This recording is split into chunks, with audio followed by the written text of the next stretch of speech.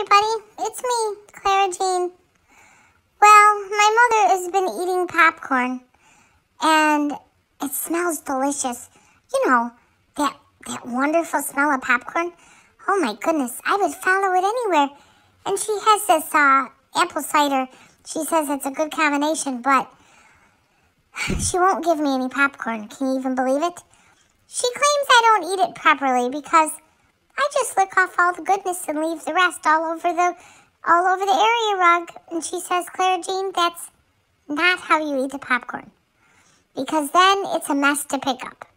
She claims it's slimy if she has to climb around and pick it off with her hands, and if she leaves it dry, it makes a bigger mess on the rug, and so I'm not allowed to have popcorn. No, I'm just tortured by the smell of it.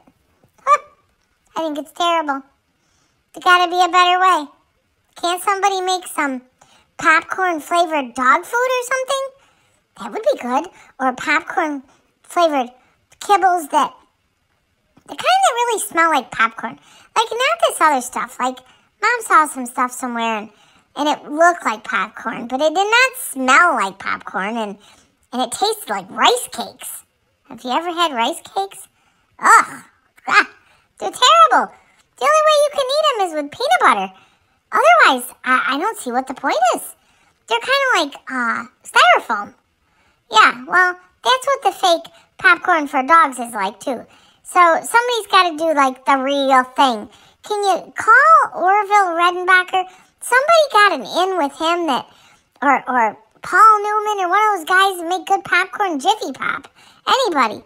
And just tell them, we need a dog food, dog-branded popcorn that dogs will be able to eat.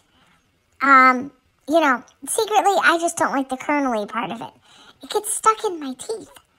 So I think that's why I just rather lick all the butter and the salt off of it and, you know, leave the rest behind and let Mom clean it all up. Anyway, it's been raining here. It's been raining here on and off for, I don't know, a couple days. And the leaves have been coming down, and then I got in trouble because I wanted to stay out in the rain, so I ended up with a flat top. Now my hair's not where it's supposed to be. See, my hairs are all messed up. Oh well, a girl can't be perfect all the time. And so today I went running around out there. I actually got Mom to chase me for a little bit. That's my favorite game.